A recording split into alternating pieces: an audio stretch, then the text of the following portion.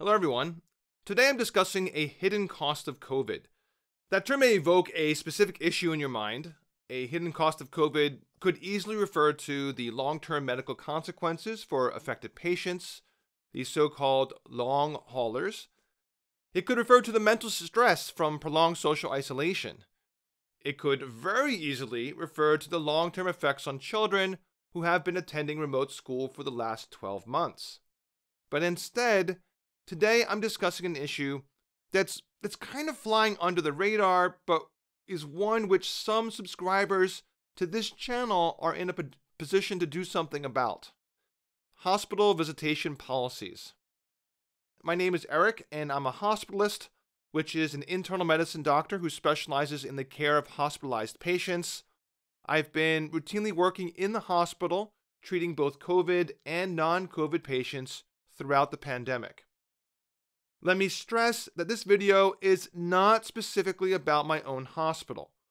What I'm discussing today is playing out in every hospital in the Bay Area and in most hospitals throughout the country. And to be clear, everything I'm discussing today applies to patients who do not have COVID. Visitations of patients with COVID is more complicated and may be an issue for another day. A quick outline of what I'm going to discuss: the current state of hospital visitation policies, the harm these policies cause, and the arguments in favor of why no visitor policies should remain. I know that good people with good intentions made these policies at a time they seemed prudent and appropriate, but today I hope to convince you that it's time to change them. So let me start with the current state. In short, some hospitals are allowing one or on rare occasions 2 visitors per hospital stay, while other hospitals do not allow any visitors at any time for any reason, outside of a few exceptions. These exceptions vary a little bit, but generally consist of patients who are dying, patients under the age of 18, women in labor, and patients with psychological or developmental conditions that prevent safe care without a familiar caregiver at the bedside. For example, a patient with severe autism. Layered on top of these narrow exceptions are rules about how many visitors can come, how long they can stay for each visit, and how many visits they can make. These rules are arbitrary and often without any obvious justification. For example, one hospital might say that for an actively dying patient, they are allowed no more than 3 visitors who can only visit at separate times for no more than 30 minutes each. And if the patient has 4 children, they can draw straws to see who gets to hug mom one last time and who has to say goodbye over Zoom from the hospital parking lot. This is literally what has been happening. But it can be even worse than this. For example, while there are exceptions for dying patients, how dying is defined can be pretty narrow. A patient on comfort care could be denied visitations by family because a senior hospital employee who has never examined the patient has determined their death was not imminent enough. In other words, instead of the visit occurring when the patient was coherent enough to find the visit meaningful, it only happens after they become incoherent and agonally breathing in their final hours. That becomes their family's memory of their last moments together. That's been the state of hospital visitations in many places since November. Let me discuss the harms from a lack of visitors, and this parallels a discussion of what benefits hospital visitors provide to both patients and the medical team. First, and most obviously, visitors provide psychological support. Being acutely ill in an unfamiliar setting is stressful enough as it is. The anxiety increases blood pressure and heart rate, it worsens sleep quality, and worsens the patient's overall sense of well-being. Being isolated without visitors only makes those issues worse. It is particularly hard for non-English speakers who can't even have normal social interactions with their care team, which raises concerns over disparities in care. I personally observed this isolation increase the probability that patients leave against medical advice. Second, visitors, particularly caregivers, can be an invaluable source of information for the medical team. They can confirm medical history and medication lists when the patient is confused or otherwise unable to answer questions. While yes, this can be done over the phone, what can only be done in person is for the caregiver to give us an idea of how far off their baseline a patient may be. For example, a patient with dementia who presents with confusion, how much of what is seen at the bedside is new versus just a manifestation of their chronic disease?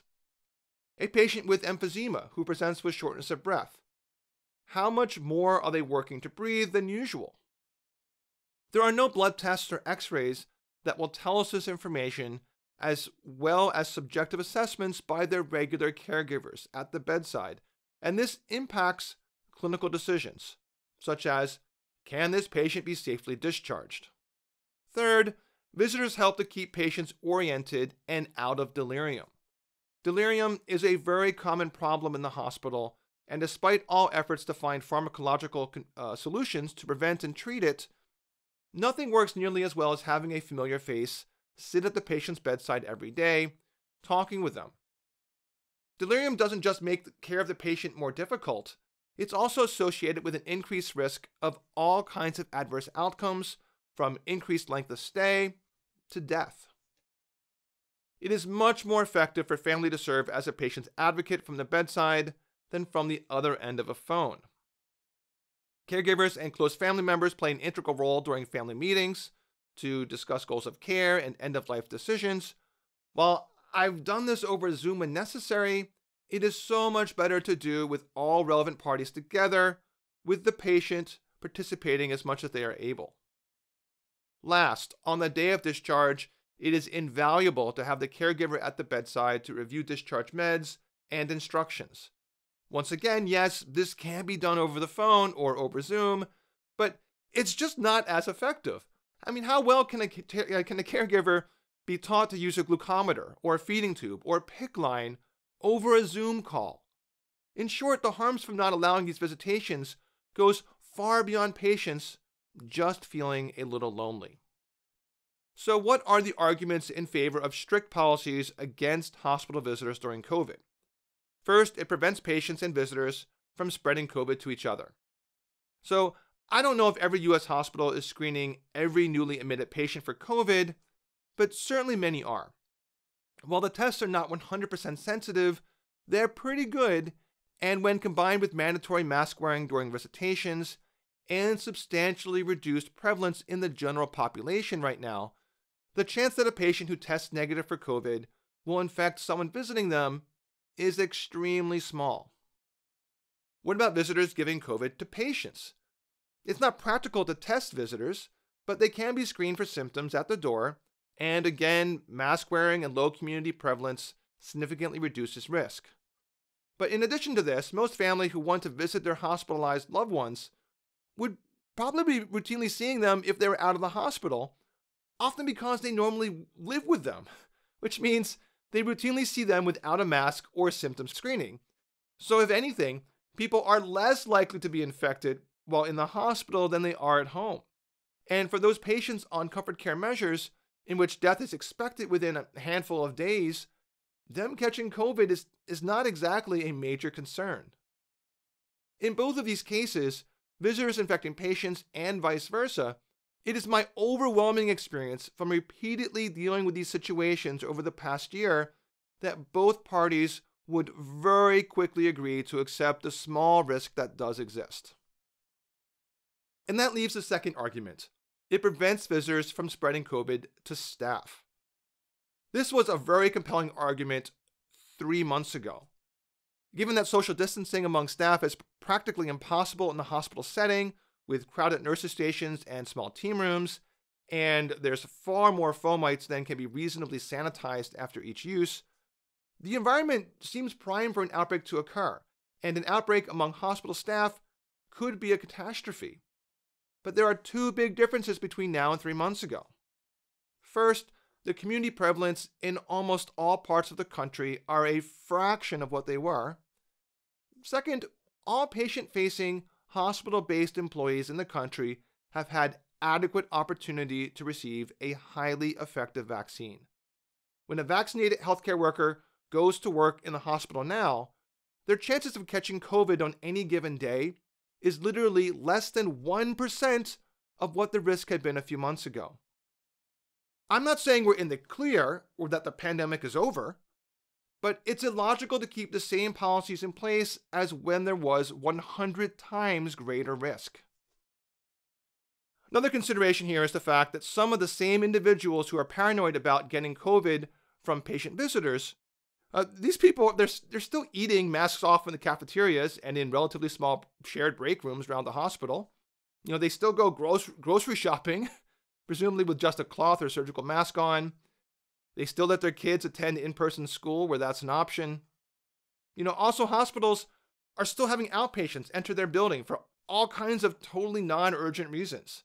Like, why is it that a man can't visit his dying wife because she's not technically on comfort care, while someone else is down the hall getting their once-a-decade screening colonoscopy?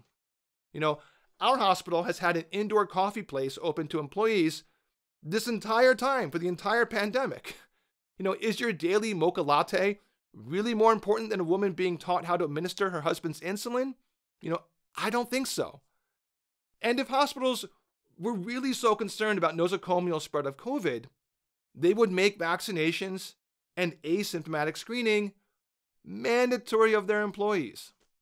And I'm just going to throw this out there, but another argument apparently against visitors during the pandemic is that some healthcare workers don't seem to want patient visitors, period, irrespective of COVID. To be clear, I do not think things are good enough yet for visitor policies to revert back to what they were pre-COVID, and maybe pre-COVID policies were even too relaxed, particularly with the number of visitors at one time. But the harm it's very real from the current arbitrary and non-patient-centered policies. I see this harm play out every single day.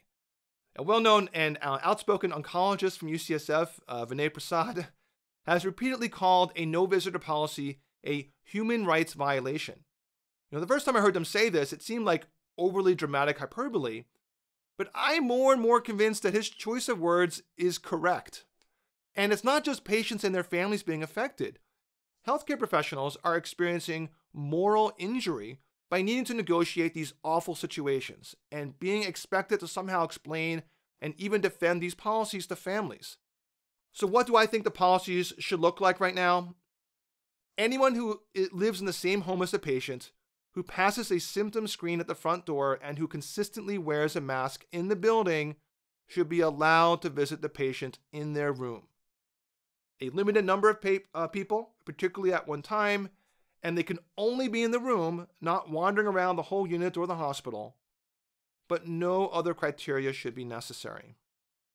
At least one family member should be allowed to come into the patient's room at the time of discharge to review discharge instructions face-to-face with a nurse or doctor, and to ensure that the patient's condition, as represented and understood by the medical team, appears accurate. In other words, to ensure the patient is not being discharged prematurely.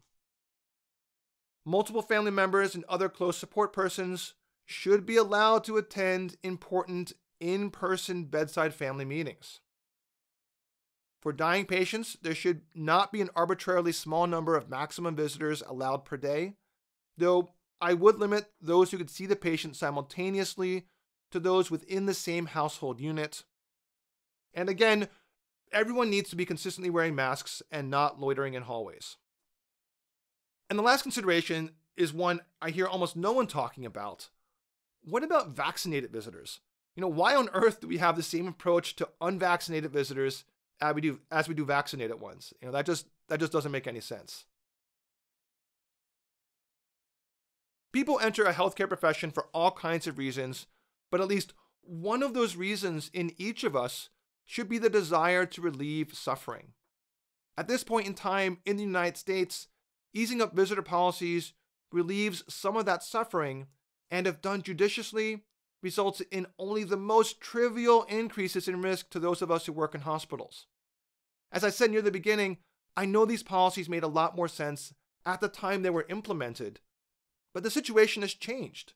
COVID numbers are much lower across the board, and more importantly, we have a vaccine that all of us should have received. One of the overarching problems with the US's response to COVID is that we've taken too long to change policies and behaviors with changing information. Up until now, this has generally been us not doing enough as things got worse, for example, taking too long to adopt masks.